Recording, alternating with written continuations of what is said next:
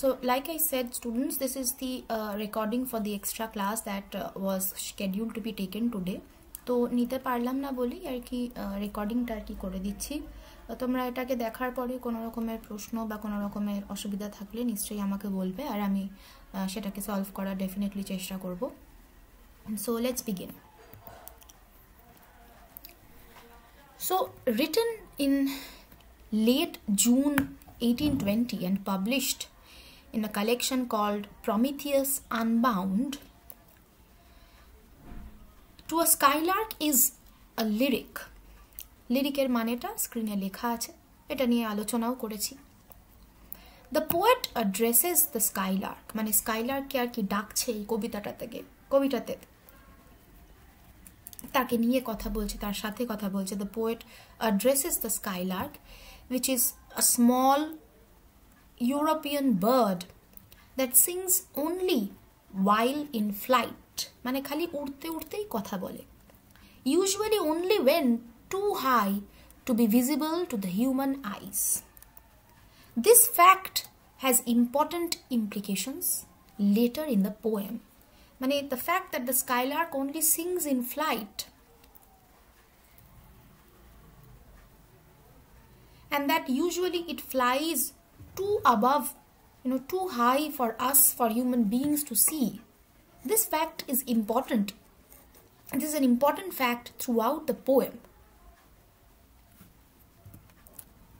As you can see on the screen, a critic named Desmond King Hill points out that addressing a Skylark is a fiction, মানে সত্যি না, কাল্পনিক, and that fiction is based on the notion of a conceit. Conceit মানেও মনে নিয়েও আমরা আলোচনা করেছি। The conceit in this poem is the Skylark, a creature whose description dominates the entire poem. পুরো গোটা কবিতাটাই আর কি স্কাইলার্কের ডেসক্রিপশনকে নিয়ে, তাই জন্য বলছি dominates the entire poem, and with whom the poet tries to communicate.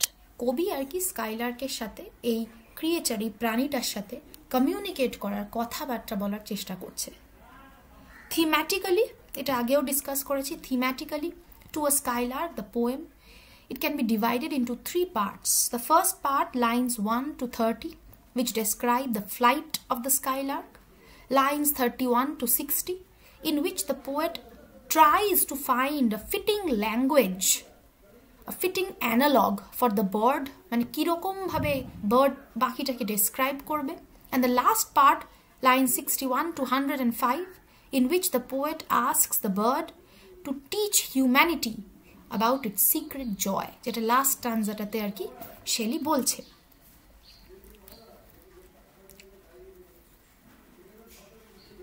Now in the first line, the poet greets the carefree bird, মানে কোনো চিন্তা নেই এই পাখির আর কি, carefree bird as a blithe spirit. And a little further on, আর একটু পরে, we recognize that Shelley has rhetorically transformed this Skylark into a creature that neither belongs to this world nor can be identified in any other way. মানে blithe spirit বলার পরেই Shelley আর কি transform করে দিচ্ছে এই স্কাইলার্কটাকে পুরো পরিবর্তন হয়ে যাচ্ছে। As it becomes a creature, এই প্রাণীটা এই পৃথিবীতেও বিলং করে না, আর কোনো রকমভাবে তাকে আইডেন্টিফাইও করা যাচ্ছে না, তাকে চেনাও যাচ্ছে না, that what is it, and therefore Shelley Sage, bird দাও never wart.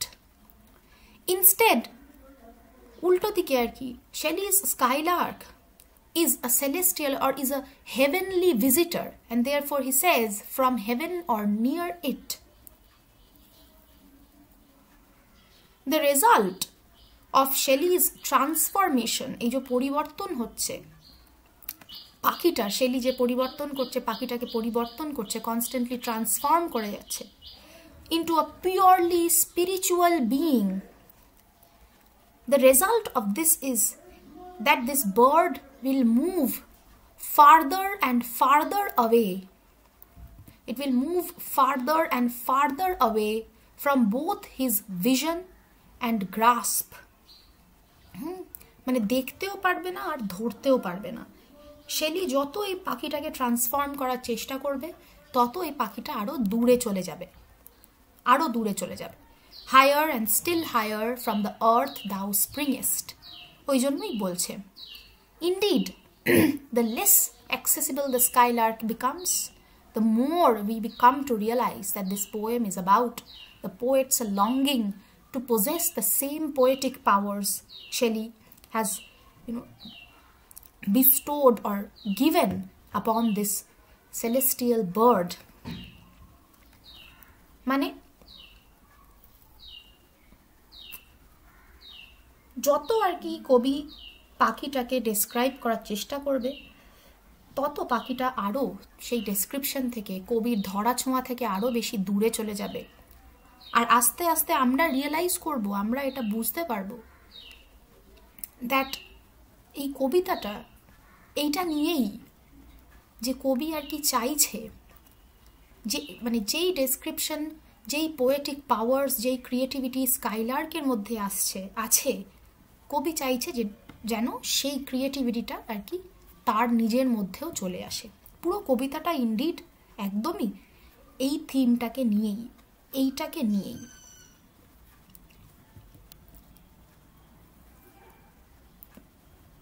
The second stanza ends with an important rhetorical device called the chiasmus. And singing still dost soar and soaring ever singest.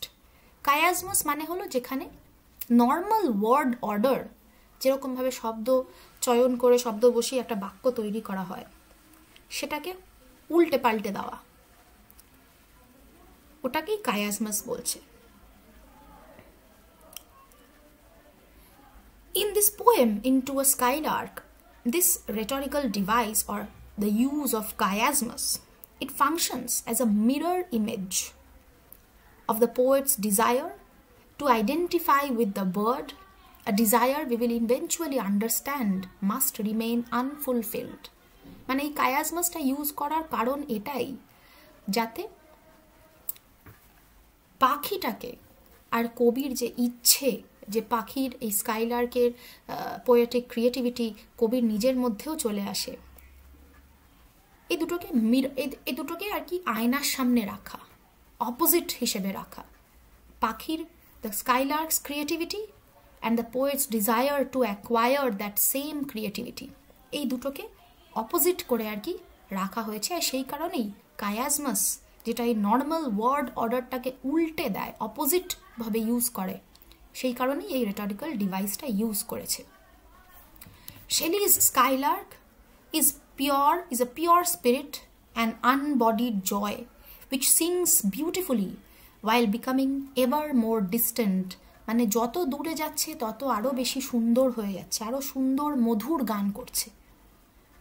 The spirit will ultimately require a leap of faith in order for the poet to confirm its existence.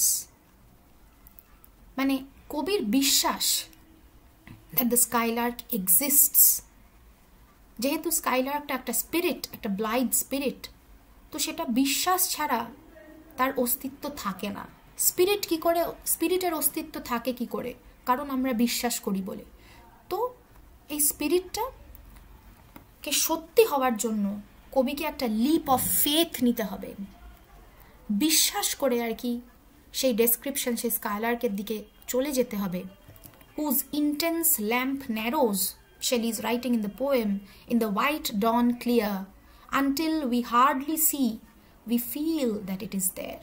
তো এটা হলো বিশ্বাস যে স্কাইলার্কটা আছে, আমরা hardly দেখতে পাচ্ছি, হয়তো নেই, কিন্তু আমাদের বিশ্বাস, পোয়েটের বিশ্বাস যে আছে।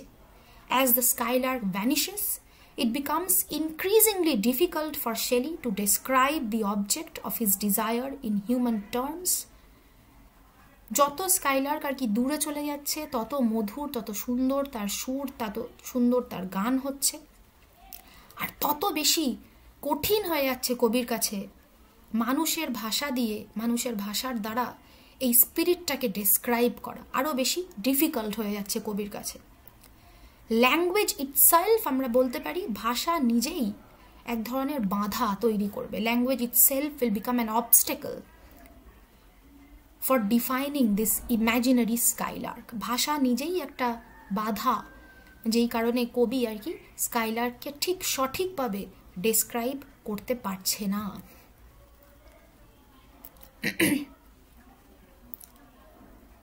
This same language problem also exists in the second section of the poem, in which Shelley seeks or Shelley tries to find a more realistic way to describe his highly idealized Skylark. মানে স্কাইলার্কের মধ্যে যে পুরোপুরি perfection আছে, that it is a perfect spirit with perfect creativity powers, with perfect imaginary powers, Shelley ওটাকে describe করার যত চেষ্টা করবে তত বেশি আর কি ডিফিকাল্টি ফেস করবে, তত বেশি আর কি বাঁধন ফেস করবে, because of this language, because of this obstacle of language. And therefore he Sage, what দাউ art we know not, what is most like the. Describe করতে পারছে না, কোনো শব্দই নেই স্কাইলার্ককে ডেসক্রাইব করার। From rainbow clouds there flow not drops so bright two C. The first stanza of this section, মানে second সেকশনের যে প্রথম স্টানজাটা, it begins by posing or by asking this question the poet will find increasingly difficult to answer. What is most like thee? তোমার মতন সব থেকে বেশি, তোমার মতন কি আছে এই পৃথিবীতে? এই প্রশ্নটাই সারা কবিতা জুড়ে আর কি কবি উত্তর দেওয়ার চেষ্টা করবে। শেলি উত্তর দেওয়ার এই প্রশ্নটার চেষ্টা করবে সারা কবিতাটা জুড়েই, কিন্তু পারবে না, আরও বেশি জটিল, আরও বেশি আর কি ডিফিকাল্ট, কঠিন হয়ে যাবে।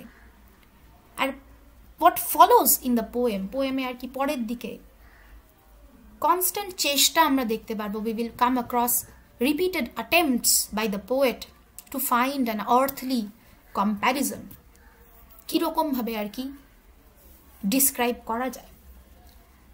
এই চেষ্টাটা আমরা দুরকমভাবে ভাগ করতে পারি। Poet tries to describe this perfect Skylark in two different ways. First, the natural phenomena through which Shelley strives or tries to understand the truth about this imaginary skylark.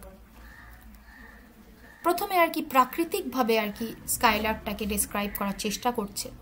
As the skylark moves downward through the hierarchy of earthly existence, মানে পৃথিবীতে যারা আমরা বেঁচে আছি, যারা আমরা আর কি ওই হাড় মাংসের মানুষের যেই জীবনের সাইকেলটা থাকে, লাইফ সাইকেলটা থাকে, পৃথিবীতে আমরা দেখি যে প্রাণীদের মধ্যে একটা শ্রেণী আছে।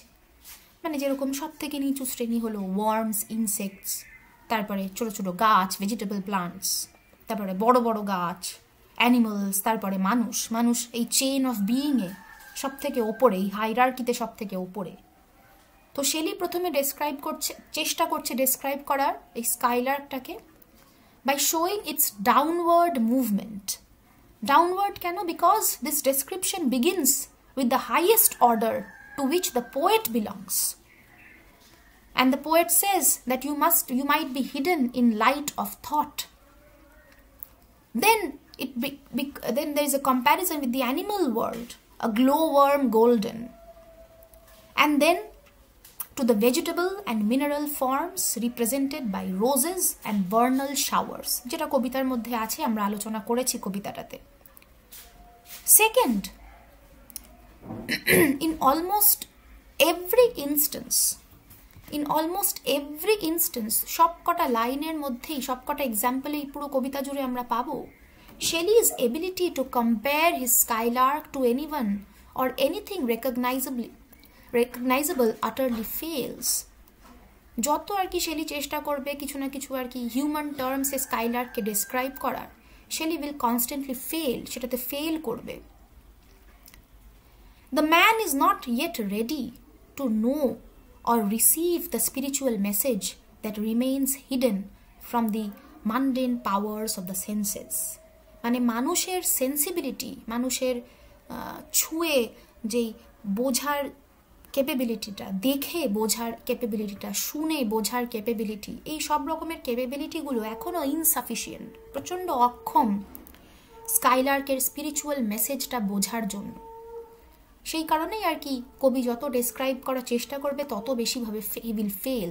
The more he tries to describe the Skylark in human terms, the more he fails.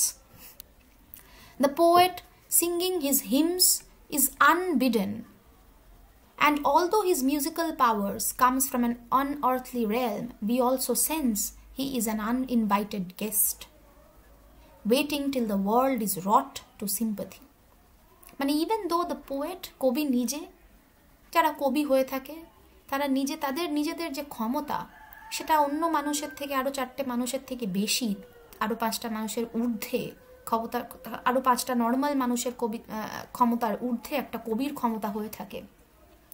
তাও আমরা বুঝতে পারি, আমরা একটা সেন্স করতে পারি কবিতাটার মধ্যে, টু আ স্কাইলার্কের মধ্যে we get this sense that the poet is unwanted, is আনডিজায়ার্ড।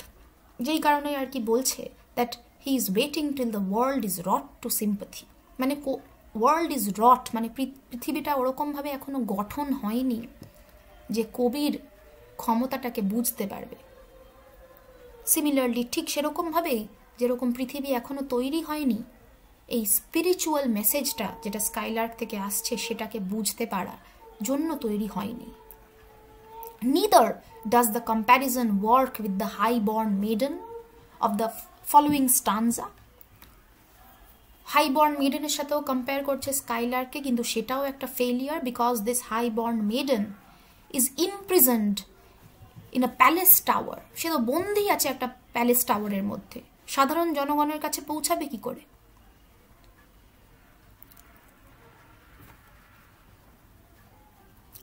As of the glowworm, আর যদি ওই অ্যানিমাল ওয়ার্ল্ডের সাথে কম্প্যারিজনে যাই, গ্লোওয়ার্ম একটা খুবই ছোট ক্ষুদ্র একটা প্রাণী অ্যানিমাল ওয়ার্ল্ডে, আর সেই গ্লোওয়ার্মের যে আলো, the light that the গ্লোওয়ার্ম এমানেটস or gives is scattered unbeholden, its aerial hue among the flowers and grass which screen it from the view.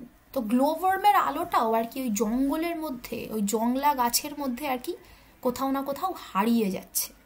And finally the rose, যেটার সাথে গোলাপের সাথেও কম্পেয়ার করা হচ্ছে, ফ্লাওয়ার ওয়ার্ল্ডের সাথেও কম্পেয়ার করা হচ্ছে, the rose is also hidden from view, এমবাওয়ার্ড in its own green leaves. তো গোলাপটাও আর কি নিজের পাতার মধ্যেই লুকিয়ে আছে। তো কোনো রকমের কম্প্যারিজনই আর কি it is not reaching the eyes of the human beings, কোনো না কোনো রকমভাবে লুকিয়ে আছে, আটকে আছে, বন্দী আছে। সেই কারণে language and all of this কম্প্যারিজনস fail in providing us a description of the skylark. The rose scent, which was once stolen by the warm winds, is wasted and makes faint with too much sweet these heavy winged thieves. তো গোলাপের সাথে কম্প্যারিজনটাও eventually fail হলো। And by the time we reach the third and the final section of the poem, আমরা যখন শেষের দিকে একদম পৌঁছে যাই, the poet has failed to find in the physical world any likeness to the skylark. এই হাড় মাংসের পৃথিবীতে কোনো রকমেরই আর কি কোনো কিছু অবজেক্ট খুঁজে পায়নি যেটার সাথে স্কাইলার্ককে পারফেক্টলি তুলনা করতে পারবে। He is unsure of what to make of a creature who is beyond the descriptive powers of human language. কবি জানেই না যে এই প্রাণীটাকে নিয়ে কি করতে হবে যাকে মানুষের ভাষায় ব্যাখ্যাই করা যাচ্ছে না। And therefore he says, স্কাইলার্ককে নিজেই বলছে যে তুমিই আমাদের শেখাও। Teach us, sprite or bird, what sweet thoughts are thine. I have never heard praise of love or wine that panted forth a flood of rapture so divine. The supreme and magical powers of the Greek mythological beings pale in comparison. And therefore he says, chorus hymeneal or triumphal chaunt matched with thine would be all but an empty vaunt. মানে এই যে Greek মিথসে মানে রূপকথাতে Greek রূপকথার মধ্যে আর কি যে এত মানে রূপকথার গল্পের যেই কত চরিত্র আছে সেগুলো তো খুব মাইটি হয়, খুব স্ট্রং অ্যান্ড ভেরি পাওয়ারফুল হয়। গ্রিক মিথস যদি কোনোদিন আমরা পড়ে থাকি বা কোনোদিন যদি পড়ে থাকো, তোমরা বুঝতে পারবে that how মাইটি those characters, how strong those characters R. Yet তাদের সাথে কম্প্যারিজনেও স্কাইলার্ককে ব্যাখ্যা করা যাচ্ছে না।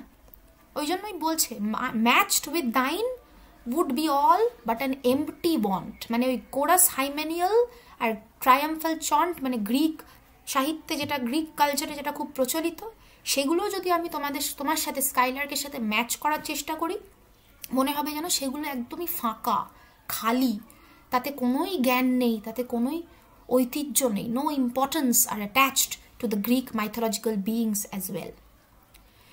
Shelley's choice of mythic analogue, এই যে রূপকথার সাথে আর কি কম্পেয়ার করার চেষ্টা করছে, দ্য হাইমেনিয়াল ইজ এ ডেলিবারেট, মানে খুব জেনে বুঝেই আর কি কম্পেয়ার করছে।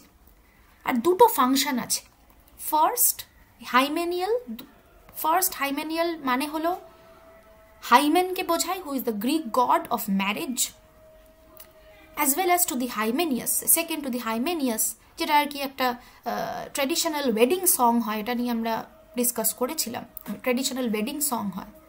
Second and more important, these lines express an implicit desire, namely that the poet wishes to B United with the স্কাইলার্কস creative power.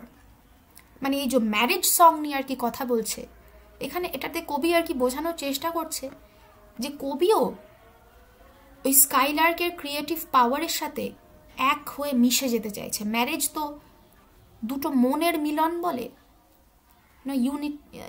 Union of two sols, two hertz. কবি আর কি এইগুলোকে refer করে এটাই বোঝাতে চাইছে যে আমি স্কাইলার্কের স্পিরিটের সাথে মিশে যেতে চাইছি। কবি নিজে মিশে যেতে চাইছে, মিলেমিশে এক হয়ে যেতে চাইছে। And at the same time, the poet wants to exist alongside the skylark in a spiritual world, far from the vicissitudes of earthly passion. কবি আর কি নিজেকে স্কাইলার্কের পাশে রাখতে চাইছে, কাছে রাখতে চাইছে, আর দুজনে মিলেই যেন আর কি এই হাড় মাংসের পৃথিবী থেকে অনেক অনেক দূরে উড়ে চলে যেতে পারে, both the skylark and the poet. And so the poem ends with the poet trying to make a compromise, কোনো একটা মিডল পয়েন্ট অফ অ্যাডজাস্টমেন্টে আসার চেষ্টা করছে, and asks the skylark to grant him half its powers. লাস্টে বলছে না, if you can grant me half your gladness, মানে at least অর্ধেক ক্ষমতাও যদি আর কি স্কাইলার্ক নিজের থেকে কবিকে দান করে, তাহলেই কবি ভাবছে বা মনে করছে যে সারা মানুষ জাত, গোটা পৃথিবীর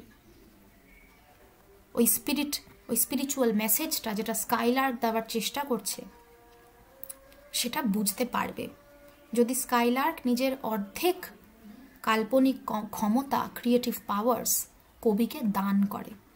সেই কারণেই বলছে লাস্টে, teach me half the গ্লাইডনেস that দাই brain must know, the world should listen then as I am listening now. So this is thematic analysis of the poem. I have already shared with you all the materials that you might be needing for answering questions.